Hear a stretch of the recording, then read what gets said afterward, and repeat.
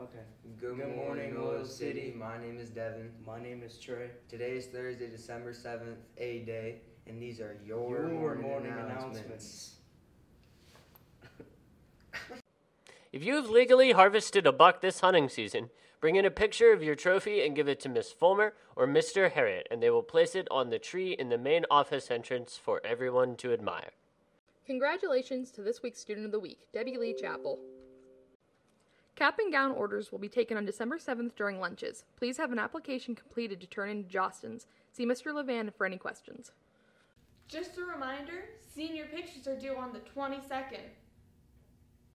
Any students interested in participating in a pie eating contest for the What's Up Wednesday Christmas special? One student from each grade, first come, first serve. For any questions or to sign up, email nicoleanthony@student.ocsd.org.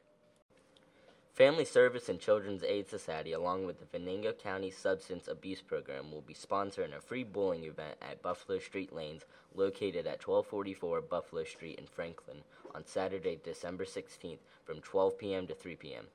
Please RSVP to Abby Rosen by Monday, December 11th, 2017, at 814-676-9940, extension 47, or at rosen@fscas.org. Congratulations to this week's Votex Student of the Week, Jerry Zimmerman. Please stand for a moment of silence.